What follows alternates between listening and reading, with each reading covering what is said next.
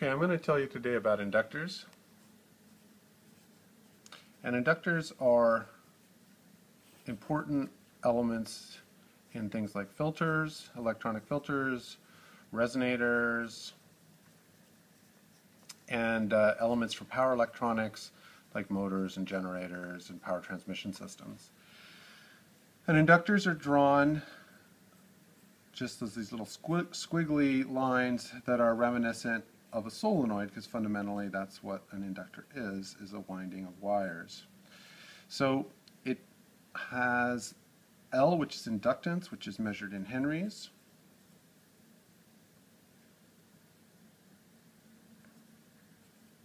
And it has a parameter that it stores inside it, just like a capacitor stores charge. An inductor stores flux. And flux is basically a magnetic field contained within an area. So if these represent lines of magnetic field going into the page, then we select an area, and the flux is the integral of the magnetic field over that area. So you can make flux larger by either increasing the current that's generating the magnetic field, or you can make flux larger by increasing the area, which is proportional to the inductance. So that's frequently represented as either the area of the solenoid, but also the number of turns of the solenoid effectively increases the area. So if you remember the units of flux from your physics classes, it's Webers, which is equivalent to volts times seconds. So the voltage comes into play here as the time derivative of the flux. And that means that if we differentiate this expression, IL, we take this into the flux here and we differentiate it, then we get, from the chain rule, L dIL dt plus, of course, IL times dL dt.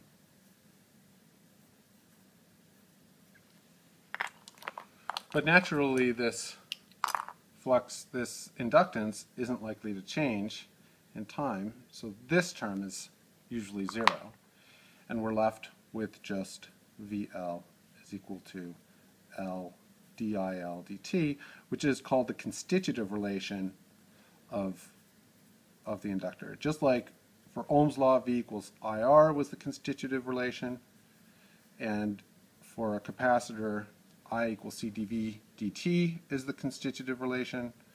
For an inductor, V equals L di dt is the constitutive relation. So if we invert this relation, we can write the current as the integral of the voltage that's been applied to it. Now I want to be a little bit careful here.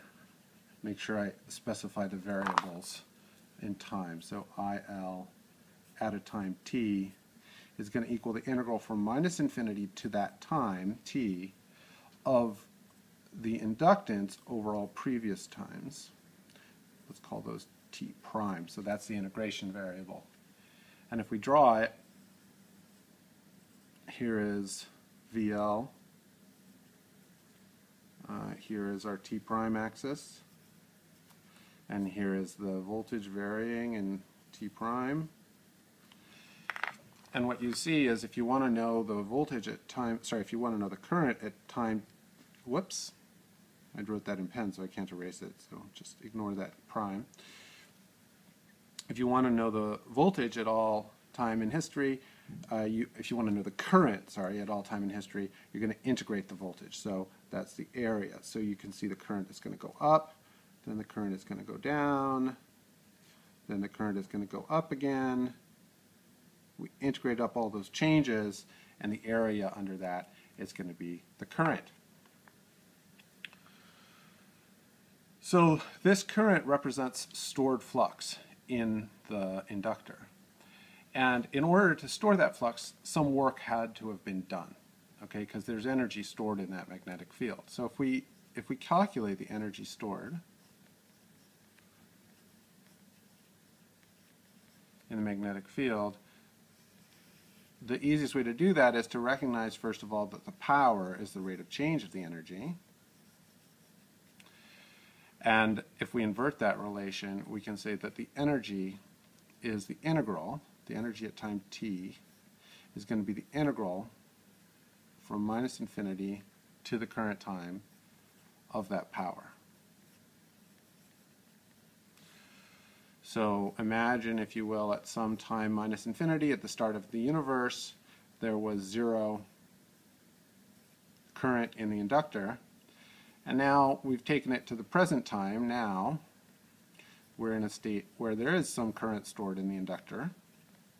And the question is, how much work was done in order to get us into that state? And that'll tell us how much energy is stored in the inductor. So if we integrate from minus infinity to the present time, the power, which is the current times the voltage, we should get it. Now we're stuck though, because we don't know how to do this integral, because we're integrating IL. We don't know the dependence of IL on T prime. We don't know the dependence of VL on T prime, and so you'd think we have a real big problem. We do know this constitutive relation over here though, right? This thing is a pretty significant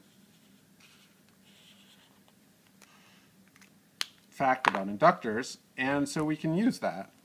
And all of a sudden, if we do that, things look a lot better, because we have this L DIL dt prime. And it looks like the dt primes cancel. Now you can't quite do that without worrying about the limits of the integration, because they're expressed right now in terms of time.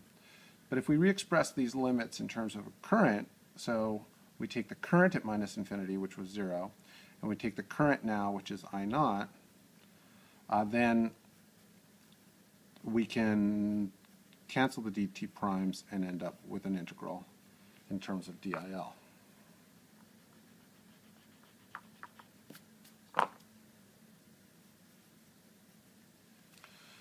So this integral is easy to do. It's just IL squared over 2.